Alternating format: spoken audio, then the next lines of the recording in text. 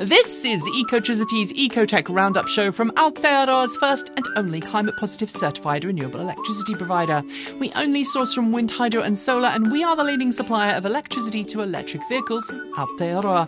Search today at ecotricity.co.nz. Welcome back to another roundup of news in the world of clean cars and green energy. Thanks for joining me. Before we get going with today's show, just a little reminder that we just completed the first month of road usage charges for EVs in Aotearoa. If you haven't paid your RUCs yet, it is time that you did, even if I think the whole system is a bit naff. We start today's show in South Carolina, USA, where Volvo has officially started North American production of its EX90 full-size SUV.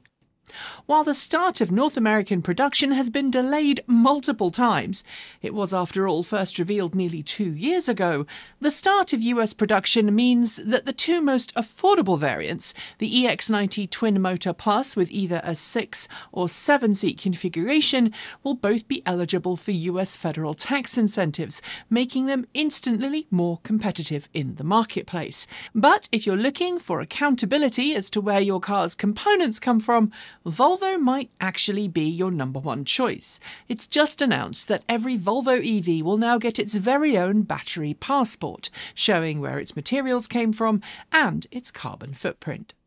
Not to be outdone, Kia, whose 3-row EV9 is a direct, more affordable competitor to the EX90 in the electric SUV segment, has just also started US EV9 production. Unlike Volvo and plenty other automakers that have struggled to start US production on schedule, Kia's EV9 production line in Georgia has actually started production a little ahead of schedule. Like Volvo, shifting production to the US means that the EV9 can qualify for US federal tax incentives for the first time. But unlike Volvo's EX90 family, every one of Kia's EV9s comes under the $80,000 MSRP price limit on tax credit eligibility. If you're in the market for an EV9 and you're in North America, you might want to consider waiting to benefit from those incentives, but you should also bear in mind that any Korean-made cars still looking for homes are likely to be offered with significant discounts as dealerships shift old inventory. Half a world away in Cologne, Germany, Ford was celebrating the official launch of production for the all-electric Ford Explorer. And while this does now mean Ford is selling two very different vehicles with basically the same name in different parts of the world, the Ford Explorer EV becomes Ford's most affordable European market EV to date. Based on the MEB platform from Volkswagen, its specs are roughly in line with the ID.4, with a choice of either 55 kWh or 82 kWh battery pack, and a choice of rear-wheel or all-wheel drive. Ford says a second electric model will start production at its newly refurbished Cologne facility, now called the Ford Cologne Electric Vehicle Centre, later this year. It will, says Ford, be a sports crossover EV. New reporting from CNBC this week has opened a small can of worms at Tesla after it was disclosed Elon Musk told NVidia to prioritise shipments of GPUs to X rather than to Tesla. According to reports, Musk had asked NVIDIA back in December to divert GPUs originally ordered by Tesla to X, and that's led some shareholders to further question if Elon Musk has been paying attention to his fiduciary responsibilities at Tesla. Other emails obtained by CNBC reference Elon Musk's attempting to secure GPUs in order to build the world's largest cluster computer at xAI, another one of his companies. However, to be clear and informed, we should note that Elon Musk has stated that Tesla had not finished the building where its GPUs were destined, so would have been of little use to Tesla at the time they were ready. This is backed up by the fact that Musk has apparently told NVIDIA to send orders originally intended for X to Tesla instead, effectively evening out the books. As we like to say, context is queen. Electric vertical takeoff and landing specialist Archer Aviation was celebrating this week after it received its official Part 135 certification from the US Federal Aviation Authority for its Midnight eVTOL craft. Part 135 certification from the FAA is just one of many steps the company must go through before its aircraft is allowed to fly commercial operations in the US, and in this case proves that it has satisfied various requirements concerning safe flight operations, maintenance schedules, training and parts. Don't think, though, that this means that the Archer Aviation Midnight will be taking off at a vertiport near you anytime soon. It still has many more certifications to obtain, including its official type approval.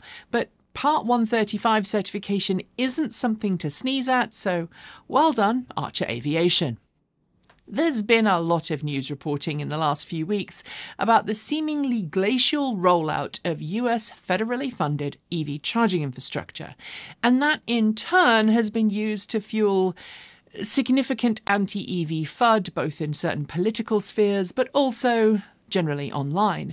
Some of that FUD has been used to claim nobody wants electric vehicles, and some of it to claim that the federal government was lying and is disinterested. But in a recent Senate Environment and Public Works Committee hearing into the slow progress being made this week, Shailen Bhatt, who heads the Federal Highway Administration, criticised the vast amounts of red tape hindering the efforts. Right now, federal highway laws make it difficult to deploy EV fast charging at official rest stops, and individual states are all operating at different speeds when permitting requirements, cooperation and deployment all come into play. That said, he's hopeful most of the blockers will disappear this year and promises dramatically improved charger deployment. Those who follow Tesla's plan to bring fully autonomous driving to the masses through its FSD software will likely know that its latest planned iteration of FSD Supervised is a little late. The version 12.4.1, was released to Tesla staff earlier this week, and according to Tesla, will roll out to a limited number of customers by the end of the weekend.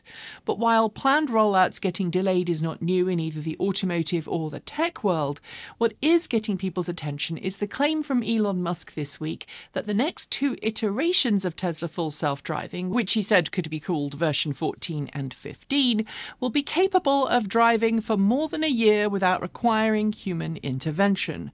That is, once, quote, known bugs are fixed, end quote. It's quite the promise, but Elon Musk does have a habit of overhyping what Tesla's full self-driving can actually do. We're heading to the UK next, where Dacia has just launched the refreshed version of its Dacia Spring EV with a starting price of just under £15,000 sterling. Dacia says the refreshed Dacia Spring will be offered in two different trims, Expression and Extreme, with a choice of 33 or 48 kilowatt motor and a 26.8 kilowatt hour battery pack, offering up to 140 miles or 225 kilometres on the WLTP mixed cycle.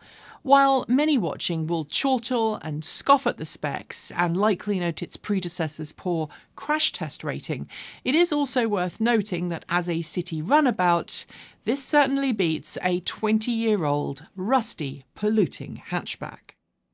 For a long time, naysayers of electric vehicles have peddled in the oft-debunked myth about electric vehicles being less clean than gasoline. We've debunked it plenty on the channel, showing that even in places where the electrical grid is notoriously dirty, EVs generally still win out. But now if you own an EV in the US, you'll be pleased to know that on average, driving it is responsible for approximately 2/3 of the emissions of even the most fuel-efficient internal combustion engined cars. The news comes from the Union of Concerned Scientists, which has been tracking the emissions associated with driving a car in the US for many years. When it first started examining the impact of driving electric, EVs weren't always the cleanest option, but now they are, and for the first time, it's true for the entirety of the US. It's a good indication that the grid is just getting cleaner and cleaner. Sticking with good news from the electrical grid, new data this week shows that during the first quarter of the year, more solar generation was added to the US electrical grid than the nation did in the entirety of 2018. That's according to the Solar Energy Industries Association and analysts Wood Mackenzie, which state that nearly 10 gigawatts of new large-scale solar generation was added to the grid in the first quarter, with residential solar deployments pushing that total installation to 11.8 gigawatts overall, while new policies in states like California towards feed-in tariffs have lessened the rate of residential solar installs. Grid-scale deployments are at an all-time high, and US solar manufacturing is as well, with a 71% increase in capacity.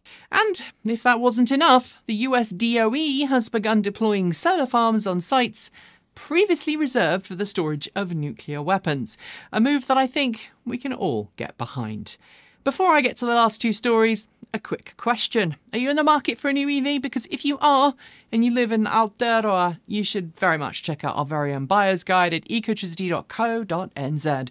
It's packed with all the information you need to pick a car that's right for you, and includes plenty of details about available vehicles, daily life with an EV, and so much more. So follow your link below and start your journey today. For many years, the auto industry promoted diesel as being the smarter choice for car drivers looking for an economical car, despite knowing full well that diesel engines were responsible for some pretty horrific air pollution. But in recent years, thanks to the Dieselgate scandal and a shift away from diesel towards electric, we've seen demand for diesel drop. And this week, we learned from the US Energy Information Administration that demand for diesel in the US is now at a 26-year low. In addition to automakers swearing off diesel, we have also seen a decline in diesel use across industrial applications, not to mention heating applications. But while some of the decline in oil use is down to it losing popularity among customers, some analysts suggest it's down to inflation and indicative of a wider drop of oil demand in the future. Either way, fewer gallons of diesel being used is a good thing, no matter the reason behind it. And finally, battery swapping, where you drop out a depleted battery pack and swap in a fully charged one, has often been portrayed by its fans as being essential to the future of EV mass adoption. Yet, save for a few specialist applications, battery swapping really hasn't taken off outside of China, where NIO and a few other companies have leaned heavily into battery swapping as a way of rapidly expanding EV adoption among people who don't have off-street parking. But in recent years, we've seen several concept cars offering battery swaps, including Fiat's 120 concept car from 2020. And this week, we learned that Ford is looking to patent a new battery swap technology for future vehicles. Unlike previous applications where the battery is dropped out from underneath, Ford's application seems to focus on battery swapping without expensive underground swap stations, placing battery packs where the frunk might be on most EVs. It's an interesting idea, but it'd make the centre of gravity a lot higher for any car that used it, and I'm not a fan of that, so what about you? And on that note, we are done for today. Before I go though, do make sure you've hit the notification bell so you don't miss out on the latest in EV news from this channel, and if you haven't switched yet, it's time to switch to Aotearoa's first and only climate positive certified renewable electricity company. It is super easy to make the switch, and in doing so you'll help the nation wean itself off dirty energy and onto clean, green power that will keep the land beautiful for generations to come. I'll be back with a roundup as usual next week, but in the meantime be sure to check out some other great content on this channel, including from the lovely Gavin Kiwi EV Shoebridge. He's just pushed a new video from his trip to Spain driving a fantastic Polestar, and frankly his review is epic, so go watch it. I'm Nikki Gordon-Bloomfield. Have an amazing rest of the week. Ka kite! See you next time.